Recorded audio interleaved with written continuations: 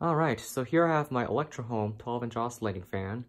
This one is one of two of these fans that I have. This one's the 2nd gen model with the more tightly spaced back rail.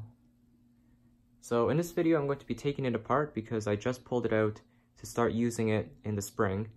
And this fan actually has a pretty cool mechanism inside for the oscillator, so I decided this would be a good time to film that while I have it taken apart. So let's get started. There is one screw holding the back cover on, so we'll take that off.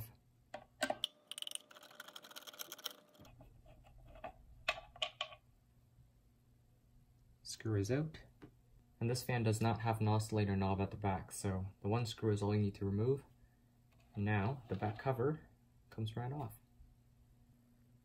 Okay, so here we have the motor. It's a very beefy PSC. There's the capacitor. And it's got oil ports. There's the one at the back. And there is one other up at the front.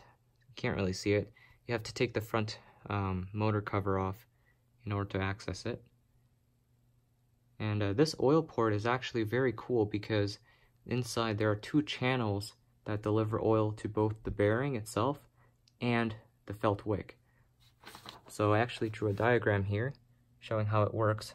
So this is the oil going in, and there's a division in the channel where half of it goes into the felt wick while the rest goes directly to the bronze bushing. And you can actually kind of see it if I zoom in there. It's very hard to notice, but there's a little channel right there where the oil separates, and half of them goes to the bushing, which you can see right there, and the other half goes into the felt wick. And I think that's a very cool concept.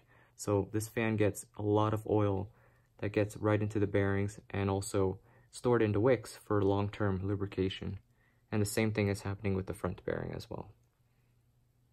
And these windings, they're actually pretty decent gauge wires. And all the original wiring is in great shape, perfectly intact. And of course, the coolest thing about this fan is the oscillating mechanism.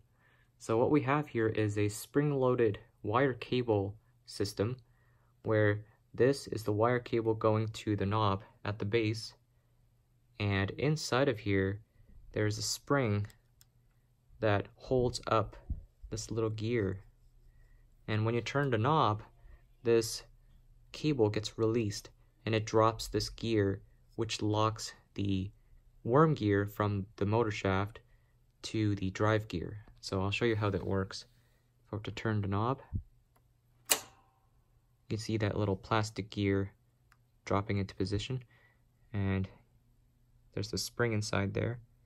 And vice versa, if I turn the knob the other way, it lifts it so the gears disengage.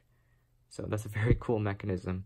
Very few fans have it, but I'm glad that this one does. It's a really nice piece to have in my collection. Okay, so I just finished oiling it. Put some oil down the oil port. And for the front, I didn't feel like taking the front cover off, so I just oiled the spacer in there, let it soak in a little bit. And now it's time for reassembly.